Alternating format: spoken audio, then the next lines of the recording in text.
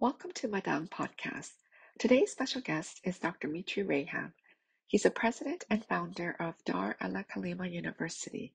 He's also a speaker and a public theologian. In this episode, he discusses his newest book, Decolonizing Palestine. He also shares Christian Zionism, settler colonialism, biblical interpretation, and so much more. Please stay tuned. During the season of Advent, the Church has long invited us to pray for the coming of God. These prayers help us anticipate the celebration of Christ's coming, but that is not all. To learn more, please join Homebrew Christianity's new online class, The Cosmic Christ. This is a pop-up learning community hosted by Drs. Philip Clayton, Diana Butler-Bass, and Trip Fuller. This class will explore the complexity of the Christmas story and the vision of the cosmic Christ today. This class begins December 4th, so please sign up today at www.tripfuller.com. Today's episode is sponsored by Bright Stars of Bethlehem. Bright Stars' mission is to raise awareness and support for al-Kalima University, the first and only university of arts and culture in all of Palestine. DAC educates 600 students annually at two campuses, the main campus in Bethlehem and the satellite campus in Gaza. Tourism makes up 70% of Bethlehem's economy, which is currently frozen during the war. This drastically affects the al-Kalima University students and their families. Help Bright Stars provide tuition for their 600 students by donating at www.brightstarsbethlehem.com. Orbis Books is happy to sponsor this episode with Dr. Mitri Raheb. Orbis Books is offering a special 30% off Dr. Mitri's book, Decolonizing Palestine, to all Madang Podcast listeners. Please use discount code MAD. Please visit www.orbisbooks.com. One of our wonderful sponsors is Garrett Evangelical Theological Seminary, a progressive, spiritually centered servant ministry that seeks to form courageous leaders in the way of Jesus to cultivate communities of justice, compassion, and hope. Garrett offers degree programs in different areas of church and nonprofit leadership, including a Master of Divinity, master's degree in counseling, educational leadership, public ministry and theology, Doctor of Ministry, and a Doctor of Philosophy. If you want to take the next step in your education, you can study in person or online at Garrett. Apply to one of our master degree programs before February 1st, and you could be eligible to receive one of our highest valued scholarship. Visit garrett.edu/Madang. That's garrett.edu/Madang. For sponsorship inquiries, please email madangpodcast@gmail.com. This is Madang, an outdoor living room for guests to share their experiences and their work. I invite you to come in and stay for a while. Welcome to Madang Podcast. Today's special guest is Dr. Mitri Raheb, who is the founder and president of al-Kalima University in Bethlehem, Palestine. Raheb is the most widely published Palestinian theologian to date, including his Orbis books, Faith in the Face of Empire, with Suzanne Henderson, The Cross in Context. He received the 2017 Tolerance Ring Award from the European Academy of Arts and Sciences, the 2015 Olof Palme Prize, and the 2012 German Media Prize, just to name a few. He holds a doctorate in theology from Philipps University in Germany and an honorary doctorate from Concordia University in Chicago. It's such a pleasure and honor to have Dr. Raheb back on Madang Podcast today to talk about his latest book, Decolonizing Palestine, the land, the people, and the Bible. Dr. Miguel de la Torre wrote, "Decolonizing Palestine decolonizes my mind by raising my consciousness to show how my understanding of the so-called Holy Land weaponizes the Bible against the people of the land. A must-read for all of us Christians in the West who wish to stand in solidarity with the oppressed." So, Dr. Mitri Raheb, it's such a pleasure to have you back. I wish I had you back in better circumstances. I just returned from your fabulous conference at your university. And then for this happening, I am in so much pain, heart wrench every day when I open up the news. Before we get into the book, can you just share with us how you are, your family, and your university? Yeah, thank you, Grace, and good to be with you again. It was a pleasure to see you here in Bethlehem in person, together with Elizabeth. That was really great to spend some time together. We are okay, but the situation is crazy. Bethlehem is besieged. We cannot leave Bethlehem with our cars. Our students cannot reach the university because it's very dangerous for them to travel from one city to the other, because the Jewish settlers are attacking Palestinians on the roads, in the cars, and the main worry is about Gaza. We have staff, faculty, and students there. We already lost 4 volunteers who were killed in Israeli airstrike. These are creative young Palestinian artists, 3 females and 1 male. 2 of them were killed with the whole family, everyone, in airstrike. So far in Gaza, over 10,000 people, Palestinians, were murdered by airstrike, and over 30,000 people injured. Israel attacked a church, 31 mosques, over 200 schools, 24 hospitals. One of them is the Baptist or Episcopal hospital there. The state-of-the-art Arab Orthodox Cultural Center that was just inaugurated 6 months ago, $16 million building was destroyed in just seconds. The number of children and women are those who suffer the most. They make 2/3 of the casualties and of the injured people. There are 1,200 kids that lost their both parents. It's devastating. The number of bombs that Israel dropped on Gaza in 1 month equals the number of bombs the US dropped on Afghanistan in 1 year. The American soldiers, they had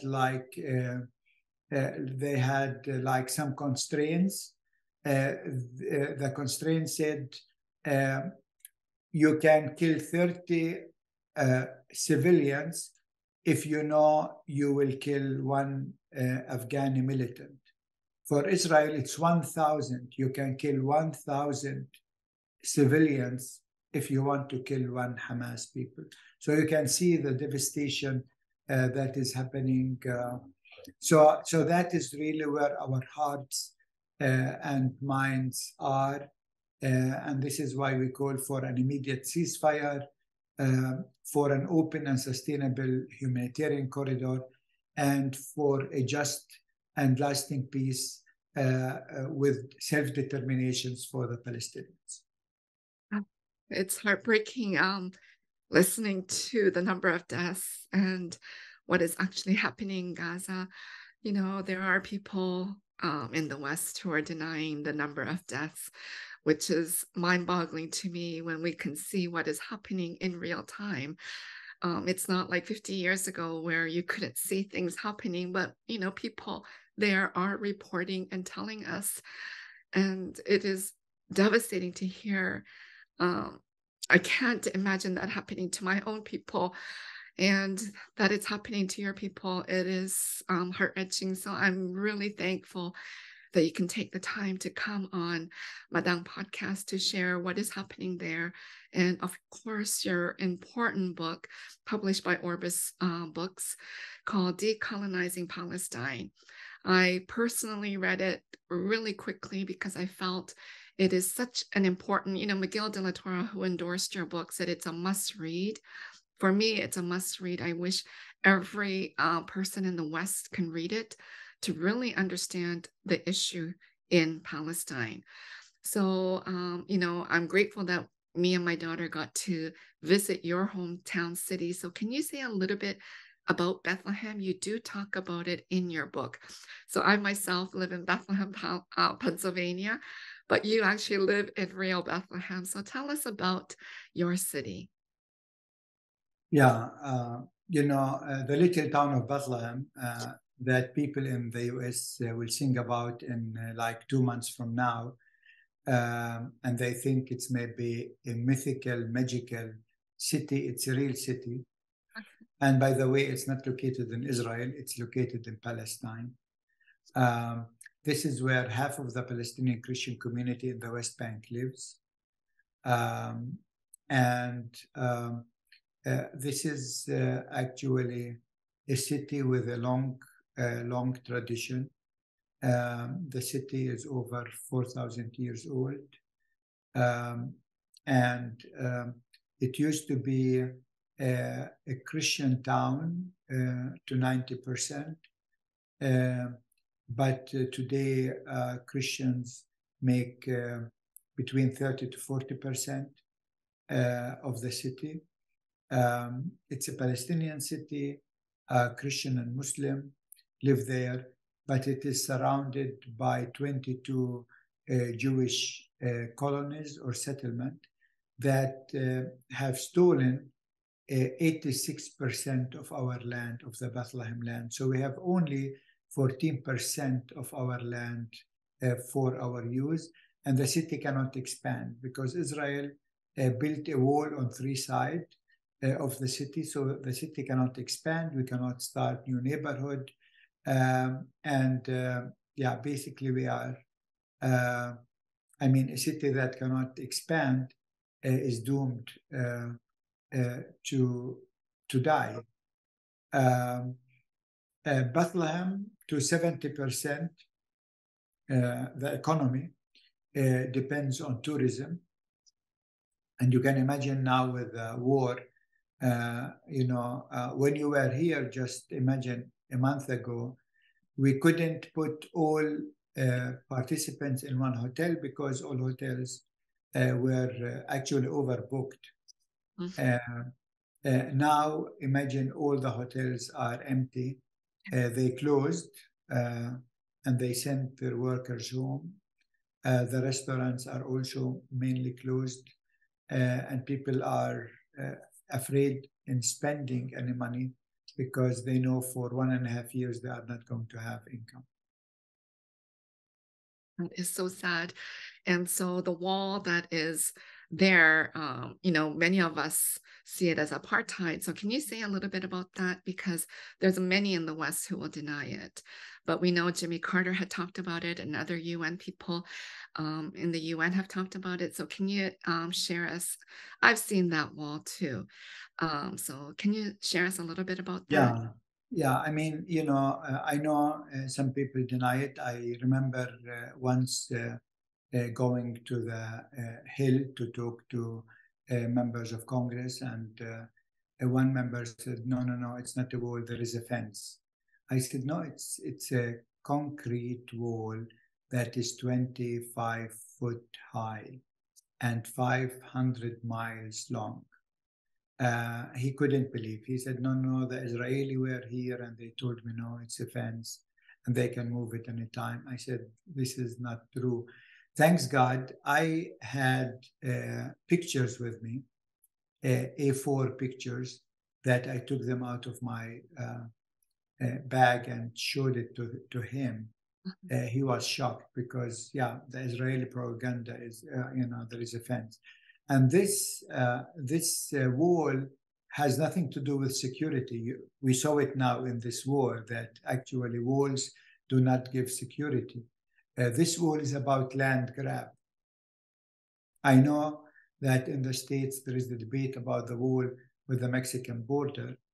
And I was there, I saw it firsthand. But here, it's a land grab.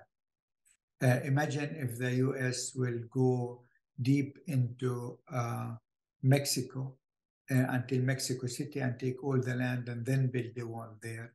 This is what Israel has done.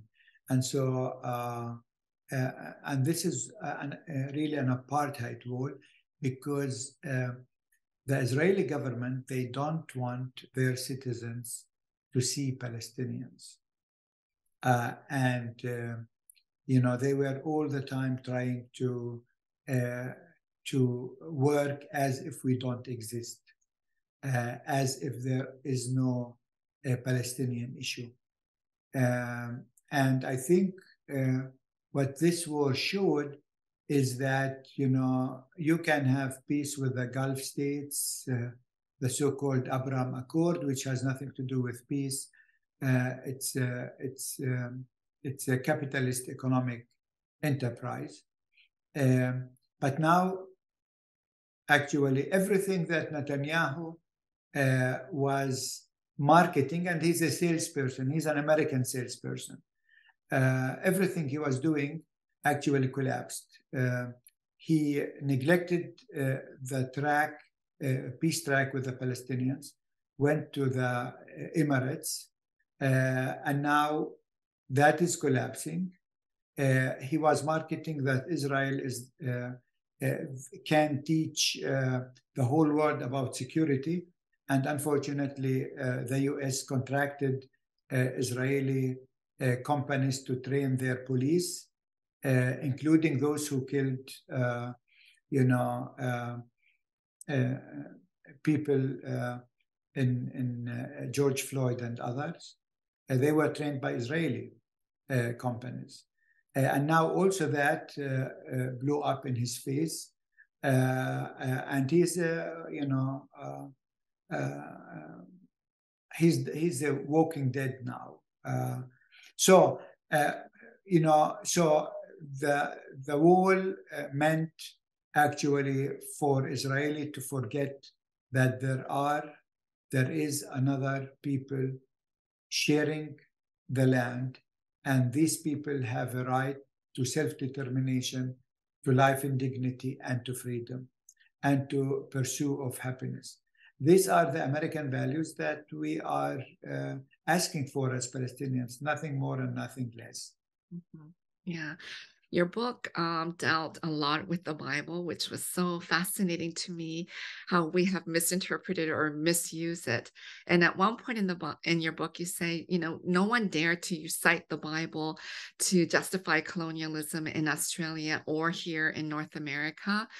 But today, many Christians and Jews are doing exactly that for nearly 200 years, continuing to do this very day in Palestine. So why is this happening, and why are we in the West so silent and letting it happen?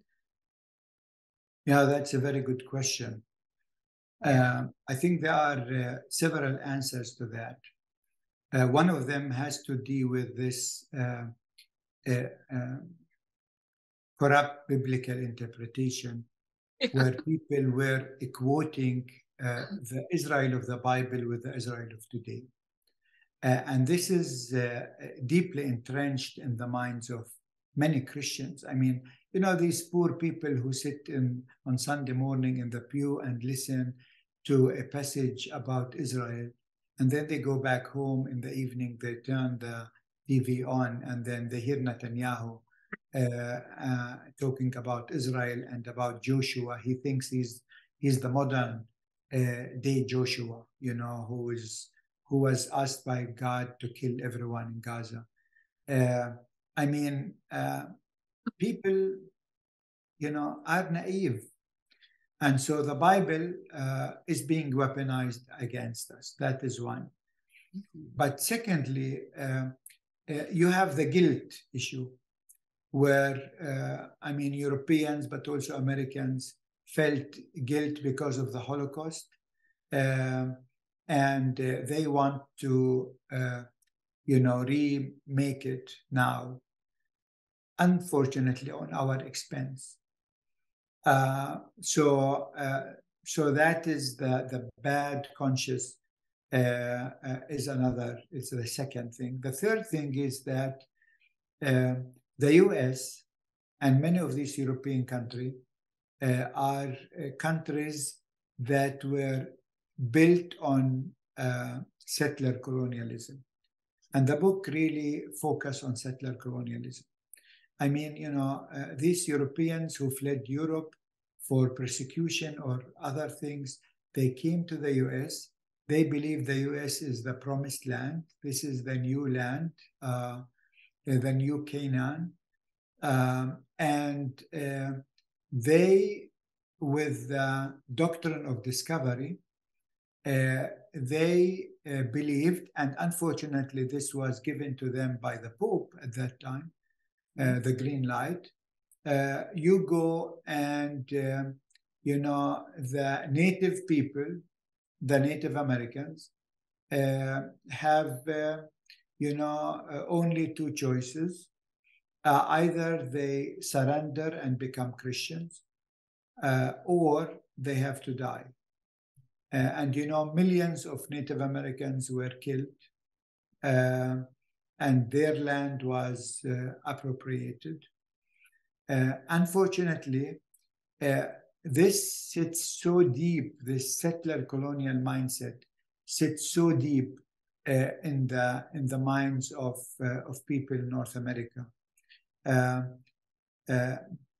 And so subconsciously, they see, when they look at Israel, they see themselves. That's the point. That's a very important point, because Israel is a settler colonial state. And to show you the blind spot in all of this, you saw that in my book. I try to attack in a nice way one of the modern prophets in the theological American landscape, which is Walter Brueggemann. You did a great job. Who wrote a good book on land. And I ask myself, how can somebody who's really liberal, sophisticated, critical mind, how can he write a book about land in North America without talking about the original sin? The original sin is really what happens to the Native American. And the second deadly sins was what happened to the African American. And the third, what happened to Asian American, and so on and so on. But really, the original sin was what happened to the Native American. And how can he not see that and not address it, especially that he is saying that his book is addressed to the people in the US. Yeah. He's such a well-respected liberal scholar that when I was reading that section, I was quite amazed that he got away with all this and that people just are so ignorant. You right now have kind of given a synopsis of what happened here in North America with, Manifest Destiny and Doctrine of Discovery. But we in the West are so ignorant of what is happening in Palestine and Israel. And we just project all these biblical images. And, when you were saying that Netanyahu is the new Joshua, it is incredible what we do. So, I remember when we were there in the conference and you said, oh, there's some Christian Zionists there, and we saw them. They are all over Jerusalem and Bethlehem and going around. I think some people are confused by what Christian Zionism is, but you did a great job in your book. Can you just share a little bit about the history of this and why it's so problematic? Because I don't think that many Christians see this as really a big problem that is happening or contributing to actually what is happening in Gaza. Yeah. Yeah, actually, usually until now, scholars who were addressing the whole issue and notion of Christian Zionism were looking at it as an evangelical phenomenon. It's some people, crazy Christians, who read the Bible literally. I say this is a naive understanding of Christian Zionism, because Christian Zionism comes in many different forms and colors, and we have to look at it differently. I mean, to give you an example, President Biden, when he came a few weeks ago to visit Israel, you know what he said?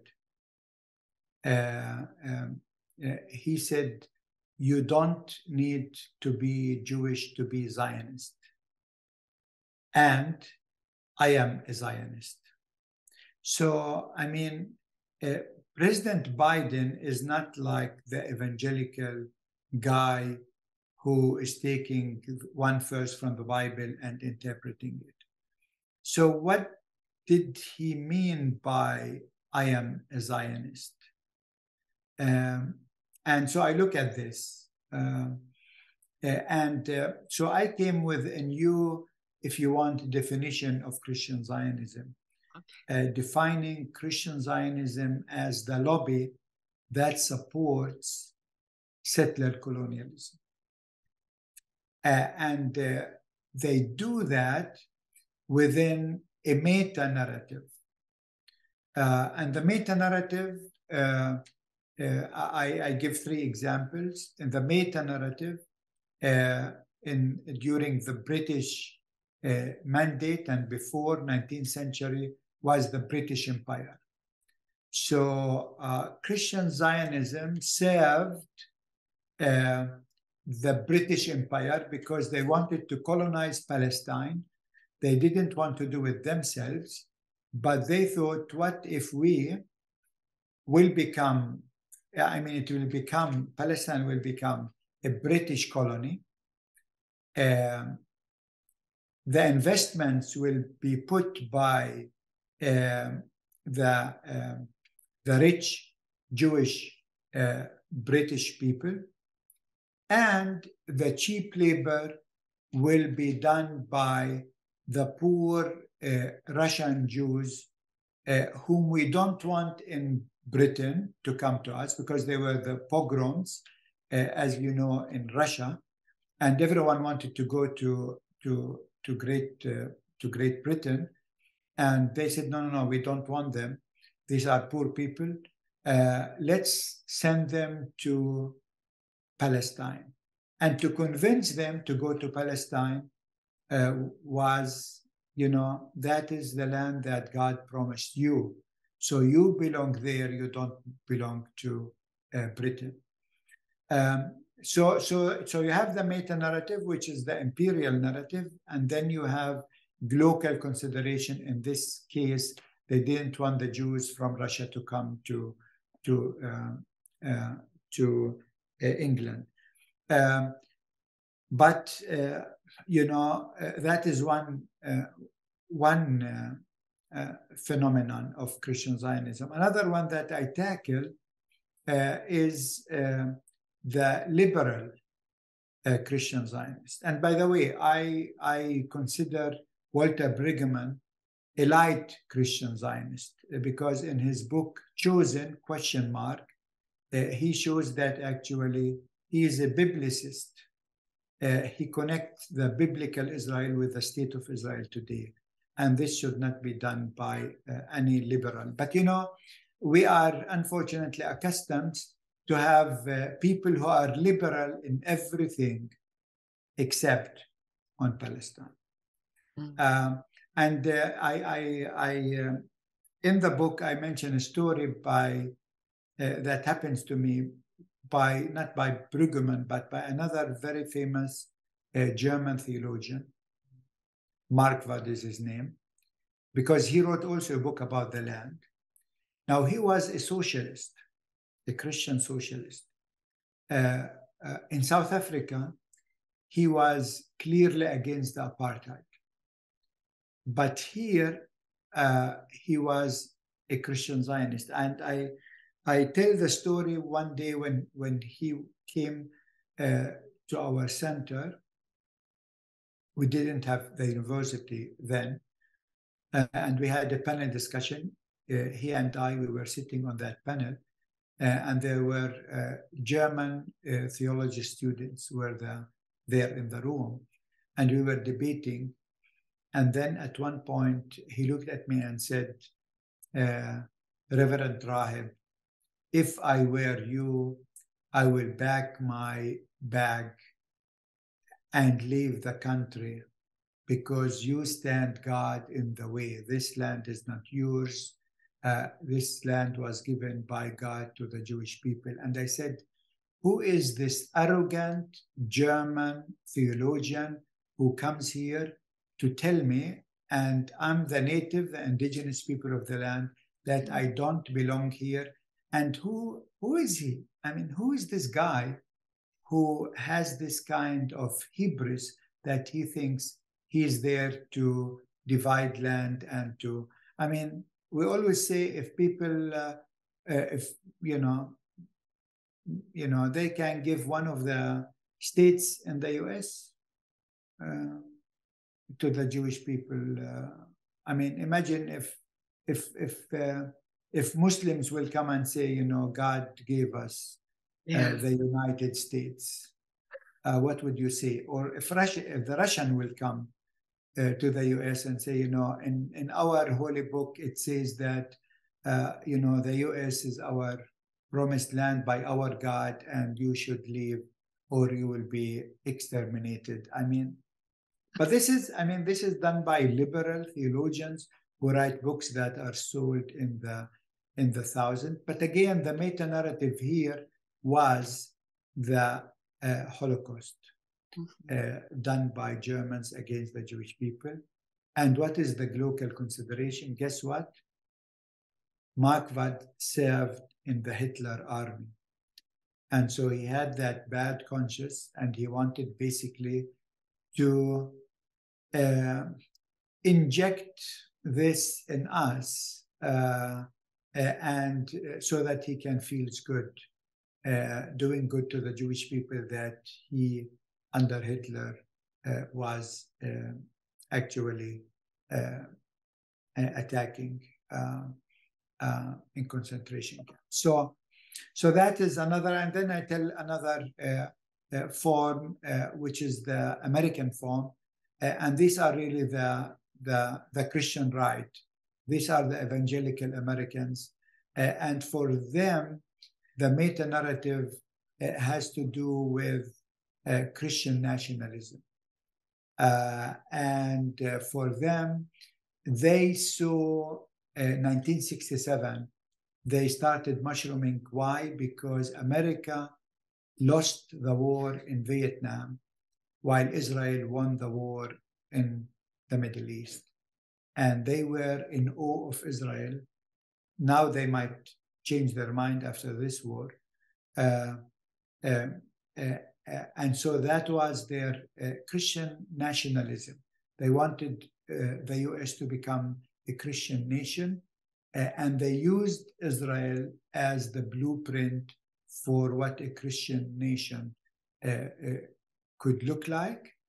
But the local consideration were also different, because it has to do with many of the other issues like abortion and so on, that is in their agenda, though this has nothing to do with Israel, but they flight, everything together. Wow, you are so insightful in your analysis. It's so helpful for people who live here in the US.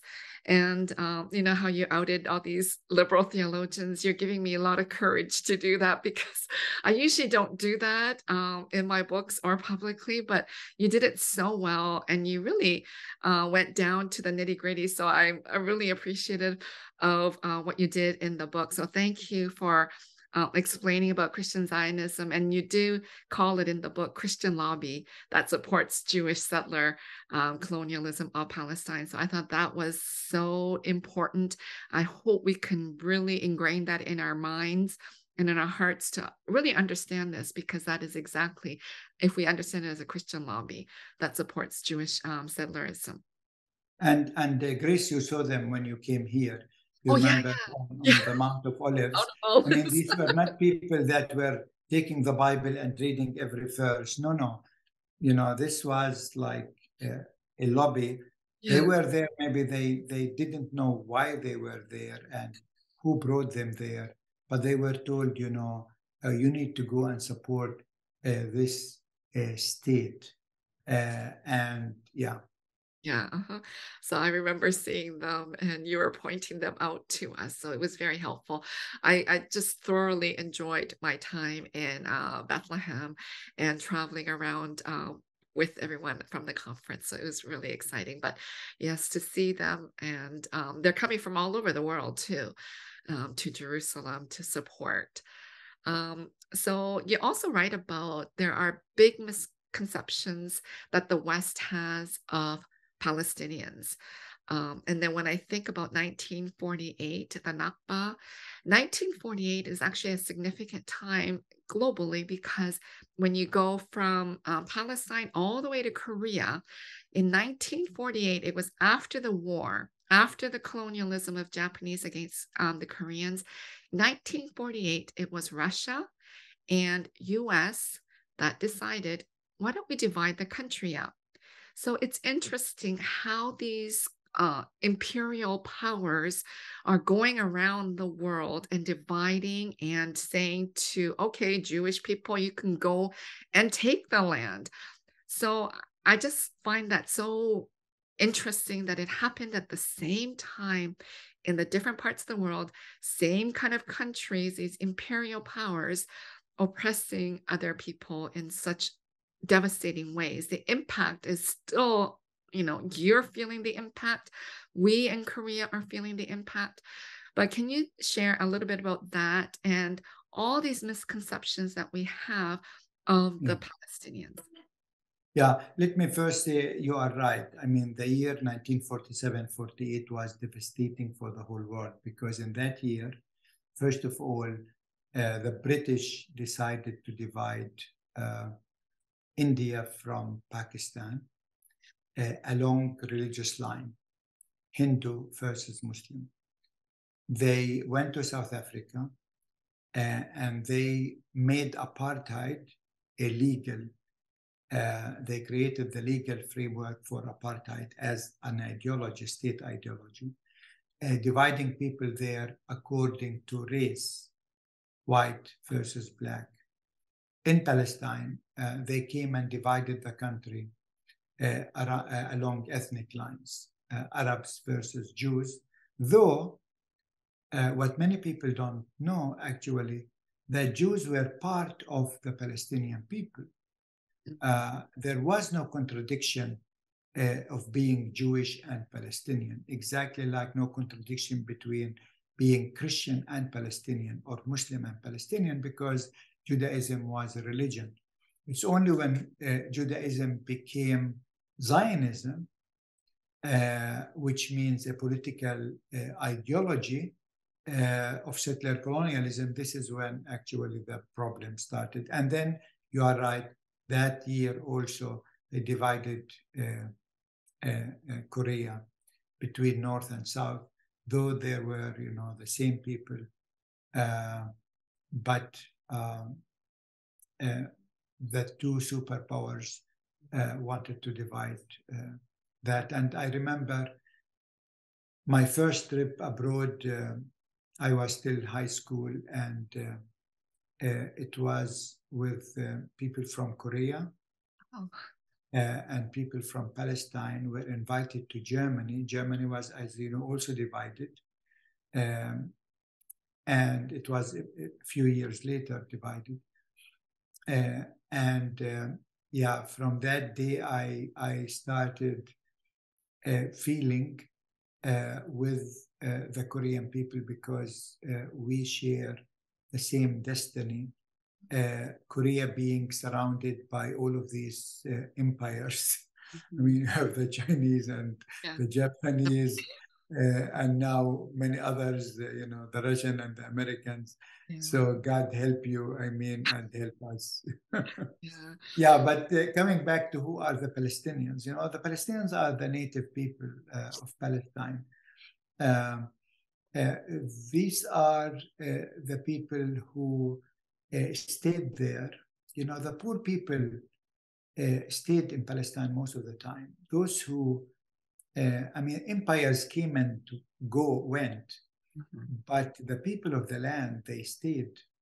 Though they changed many things, their identity kept changing, adjusting to the changes in geopolitics. So they were Canaanites, speaking Aramaic, worshipping the Baal. Many of them stayed like that for millennia. Then some of them started believing in Yahweh, became Jewish, but not in the modern sense of the word. Palestine was divided, and so those who came under Assyrian rule became the Samaritans. They developed their own dialect, their own Bible that is different than the Hebrew Bible, only the 5 books, first 5 books of Moses. Then with the time of Jesus, after that, many became Christians, not all. In the New Testament, we hear about the Canaanite woman. We hear about the Samaritans. We always think that the land was only inhabited by one group. No, not at all. Throughout the centuries, Palestine was a pluralistic, cosmopolitan country. Because it is located on a trade road, it was visited by all the regional powers and empires. They left some of their people in the country, and then they had to adjust. And then Islam came, and many converted to Islam. Arabic became our main language. So, but the people stayed, the poor people. And this is why in the book on the land, in the chapter on the land, I speak about that verse in the Beatitudes, where Jesus is saying, "Blessed are the meek, they will inherit the earth," which is nonsense if you think about it. How could Jesus say this? Was he selling cheap hope to the native people of Palestine? How could you say that when you live in a context of Roman imperialism, where the Romans were building all of these giant settlements? Think of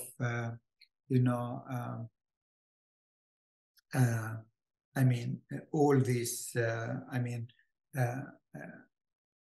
big cities that they were building, and how could he say that?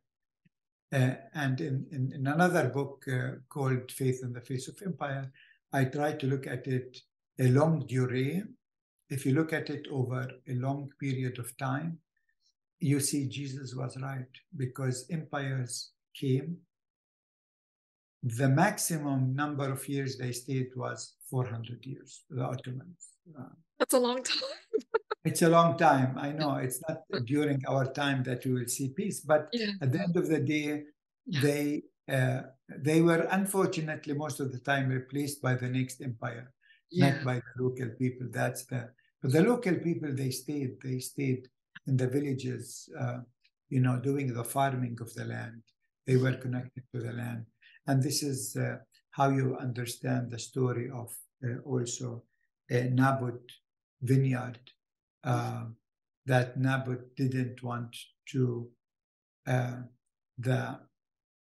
the king to confiscate his land, because he said, this is the land of my foremothers and forefathers, and for me this is not a commodity, this is my life. And settler colonial, they look at land as commodity, while the native people, they never do that. I am so glad you said that. Actually, the interpretation, because that was one of my favorite parts of the book when you were talking about Matthew 5:5. Translation is interpretation.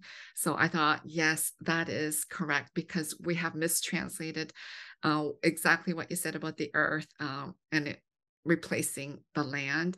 That just brought new thing. And then when you were talking about empires come and go, that's very true. But how many years did you say was the longest? 400? That's 400. The Ottomans were the longest. But that gives me hope, and so when I read that, it gave me so much hope, because, and I was so grateful that you were able to write the foreword to my book, Hope in Disarray, and you gave that Palestinian perspective on hope. I think that is so beautiful. And this whole translation that you gave, that translation is interpretation, is so important. And then going back to what you just said about the indigenous, the indigenous people don't ruin the land. You see that in every part of the world. Exactly. Indigenous Palestinians don't want to ruin the land. You have taken care.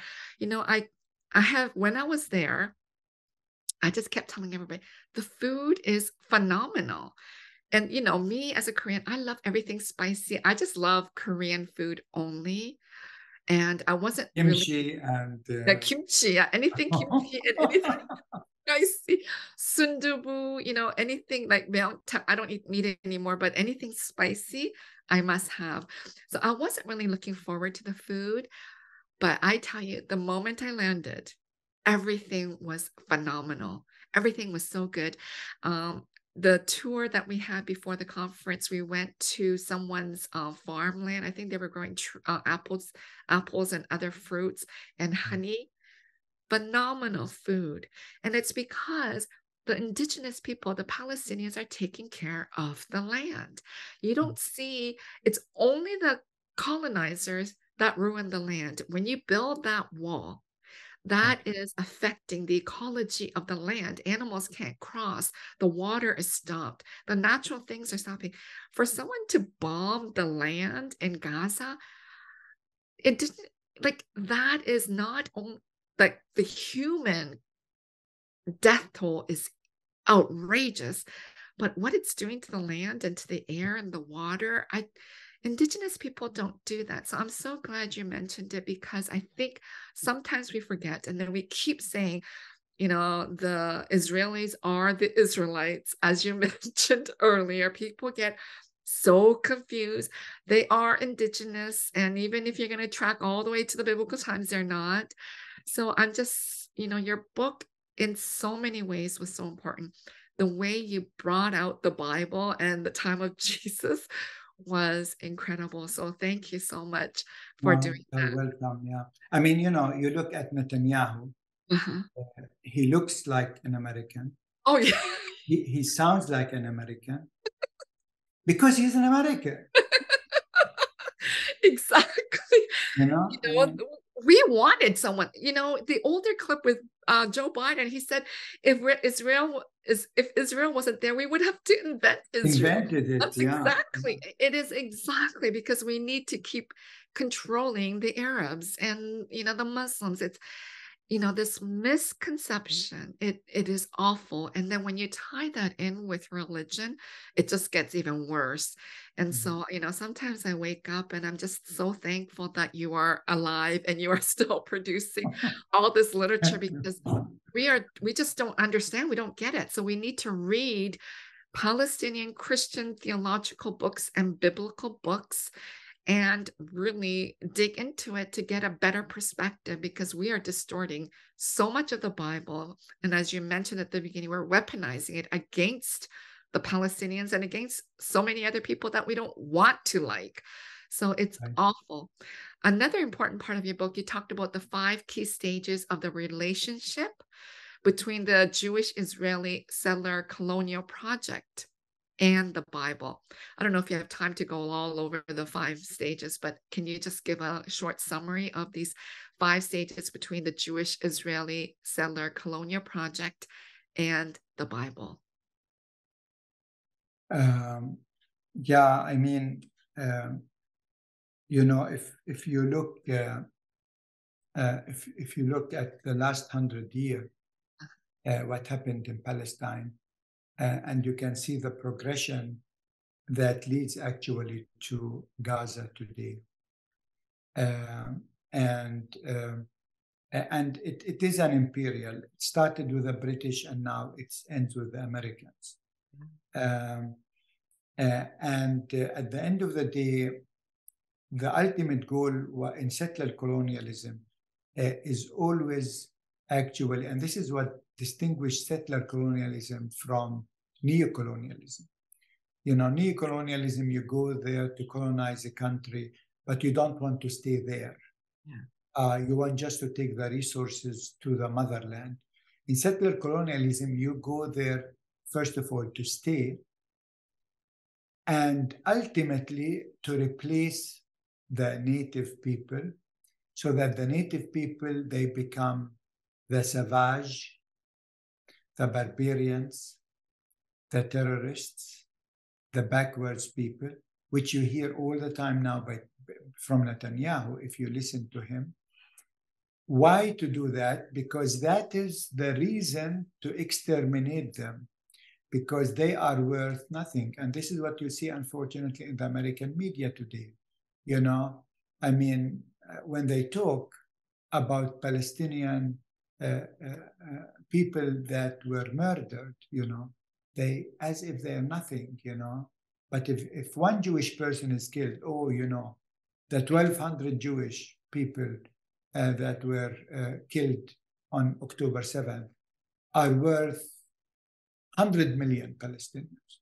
I mean, and that is done only if you demonize the native people, which was done again. It was done in Latin America. It was done in North America with the native people. It was done in South Africa.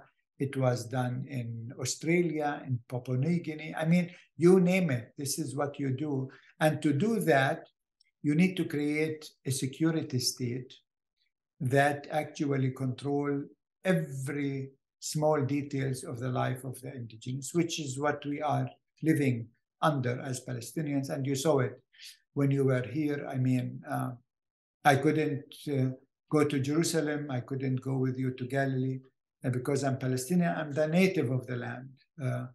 While,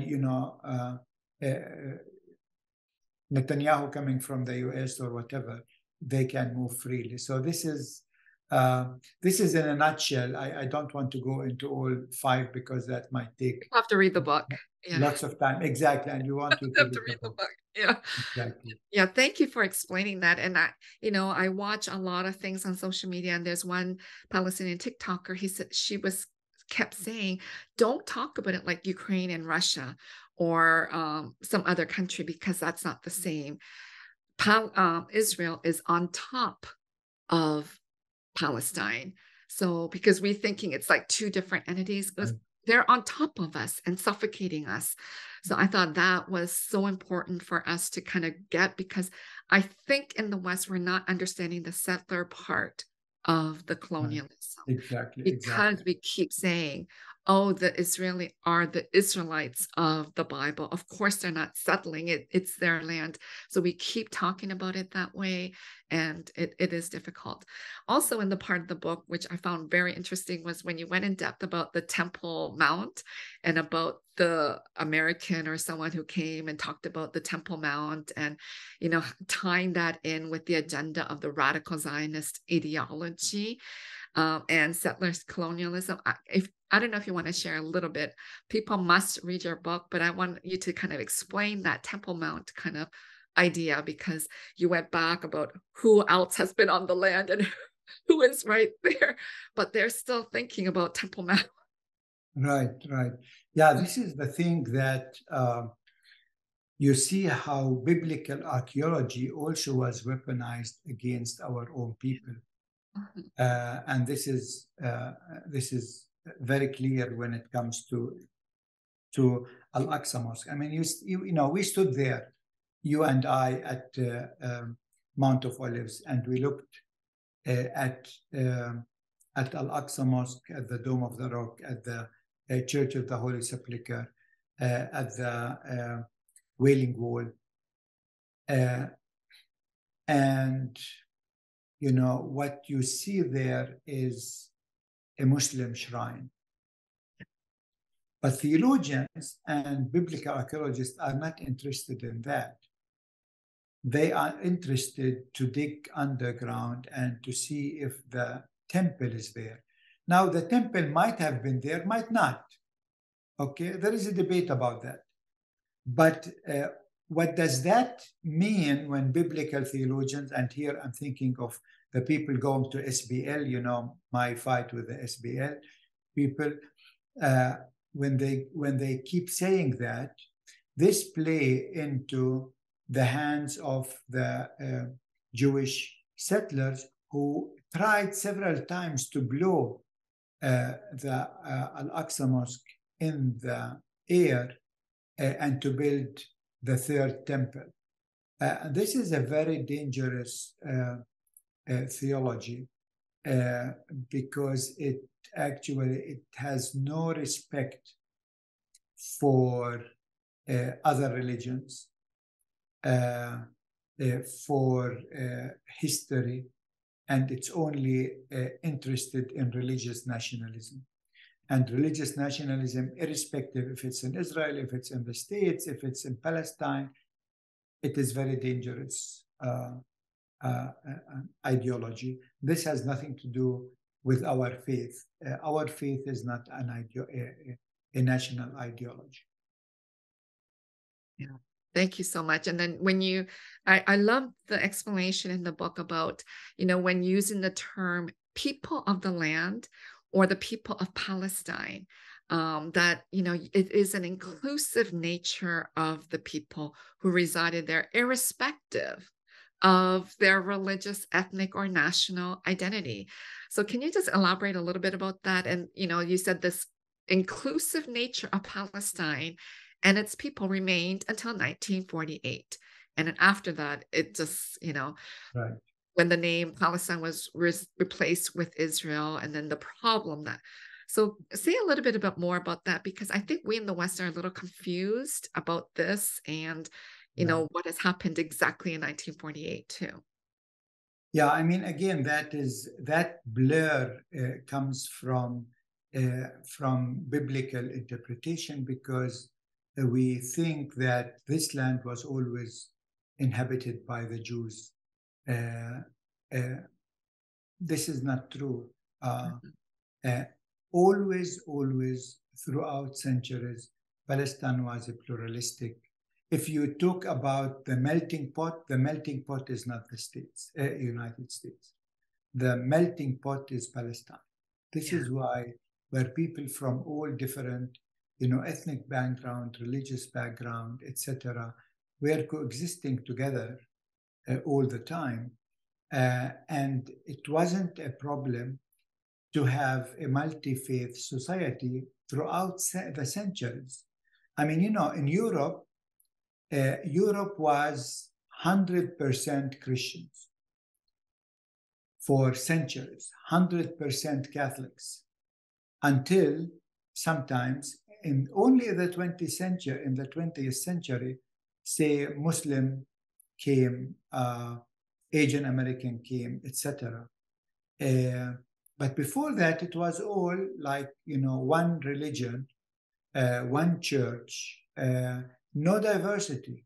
Now in Asia, and you know it, from Korea better than myself, it's a pluralistic society. You have all of these different, religion and traditions coexisting together, and there is no problem in that. So you come with this mindset and you look at Palestine and you see only Jews. I mean, in the New Testament, there is more talk about the Samaritans than about anything else. I mean, you have the story of the Canaanite woman, you have the story of the Roman soldier, etc. I mean, and this is something that is healthy. This is something that is good, but for a biblical mindset, it does not work, because they think monocultural, monolithic at everything they look at. Theology, the dogmatic middle-age Christian theology taught them to think that way, and still we did not get rid of that. And I don't understand why, you said, we think that they are native to the land. It's so clear in the Bible that they weren't, because they were moving and God told Abraham to go and etc. So we know that they were migrating to the land. I don't understand why we keep saying that they're indigenous to the land. And then in the book, in your important book, you talk about the oldest name of the land was Canaan. So I don't know if you want to say a little bit about that name and what that means and how that impacts how we understand that land. Grace, we should leave something for the people to read the book. Okay, so we'll leave it at that. So yeah, we'll leave it there because I really want everybody to read it. And Orbis Books is actually giving 30% off to all the Madang listeners by using discount code MAD. So before we leave, I don't know if you wanted to share any last words of what is happening in Gaza, or what you hope that we want to do, what you want the West to do or understand that you haven't already shared. And they must read the book too, to get a bigger picture and a bigger idea, because your book is very thorough. It's historical, biblical, theological. It covers everything. So any other things that you want to share before we wrap up? I think when I wrote this book and we published it, we were not anticipating that this will happen in Gaza. But I think this book hopefully could help people to understand better the background of what's happening in Gaza, and to see actually why the Bible being weaponized against the people of the land all the time, in the media, in churches, by politicians. And we need really to create awareness. So because this weaponization is really causing harm to us. It has prevented us from having our own independence, our own freedom. And you can see how sometimes the West is siding so blindly with Israel based on that. And so we need to be aware of that, because only this will change the mindset and hopefully will bring a just peace to our region. Thank you so much, Dr. Mitri Raheb. I hope everyone reads your book. I felt it was so timely. As you said, none of us expected this to happen in Gaza, but it is such a helpful book to help us understand what is happening to the Palestinians and to the land. So please order Decolonizing Palestine, the Land, the People, and the Bible at orbisbooks.com and use discount code MAD for 30% off. Thank you so much, Dr. Mitri. I know you are so busy organizing and doing so much for your people there, but thank you so much for coming on Madang Podcast. Thank you, Grace. It's a pleasure to be on this podcast with you. Thank you. During the season of Advent, the Church has long invited us to pray for the coming of God. These prayers help us anticipate the celebration of Christ's coming. But that is not all. To learn more, please join Homebrew Christianity's new online class, The Cosmic Christ. This is a pop-up learning community hosted by Drs. Philip Clayton, Diana Butler-Bass, and Trip Fuller. This class will explore the complexity of the Christmas story and the vision of the cosmic Christ today. This class begins December 4th, so please sign up today at www.tripfuller.com. Today's episode is sponsored by Bright Stars of Bethlehem. Bright Stars' mission is to raise awareness and support for Dar al-Kalima University, the first and only university of arts and culture in all of Palestine. DAC educates 600 students annually at 2 campuses, the main campus in Bethlehem and the satellite campus in Gaza. Tourism makes up 70% of Bethlehem's economy, which is currently frozen during the war. This drastically affects the Dar al-Kalima University students and their families. Help Bright Stars provide tuition for their 600 students by donating at www.brightstarsbethlehem.com. Orbis Books is happy to sponsor this episode with Dr. Mitri Raheb. Orbis Books is offering a special 30% off Dr. Mitri's book, Decolonizing Palestine, to all Madang Podcast listeners. Please use discount code MAD. Please visit www.orbisbooks.com. One of our wonderful sponsors is Garrett Evangelical Theological Seminary, a progressive, spiritually centered servant ministry that seeks to form courageous leaders in the way of Jesus to cultivate communities of justice, compassion, and hope. Garrett offers degree programs in different areas of church and nonprofit leadership, including a Master of Divinity, master's degree in counseling, educational leadership, public ministry, and theology, Doctor of Ministry, and a Doctor of Philosophy. If you want to take the next step in your education, you can study in person or online at Garrett. Apply to one of our master degree programs before February 1st, and you could be eligible to receive one of our highest valued scholarship. Visit garrett.edu/Madang. That's garrett.edu/Madang. For sponsorship inquiries, please email madangpodcast.gmail.com.